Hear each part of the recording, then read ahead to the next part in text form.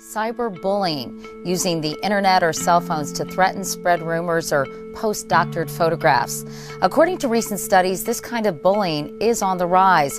By one count, as many as 1 in 3. Well, a big online warning for everyone ahead of Valentine's Day, at least for the single folks out there. A tri-state woman looking for love found a scammer instead. These are some of the messages that she was receiving. She was using a trusted dating website for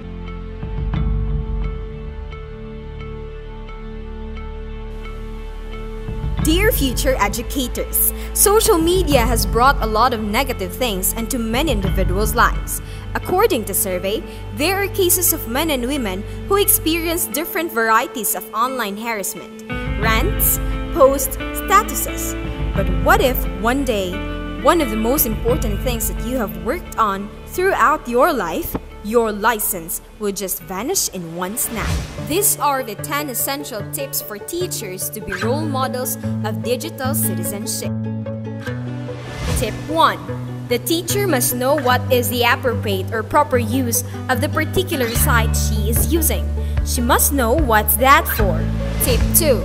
She must utilize technology for the betterment and development of her students.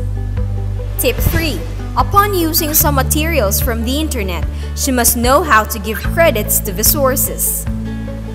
Tip 4. She must be ethical online. Doesn't post pictures or videos without permission from the owner. Doesn't post sexy and too showy pictures of her own and of others.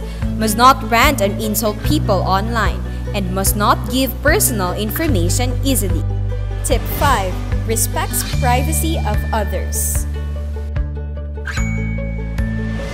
Tip 6. Shows strong and good moral values, especially on social media.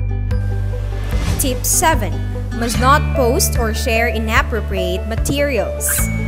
Tip 8. Follows the terms and conditions of particular site to use.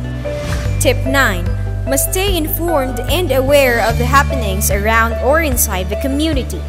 Tip 10. She must treat others the way she wants to be treated.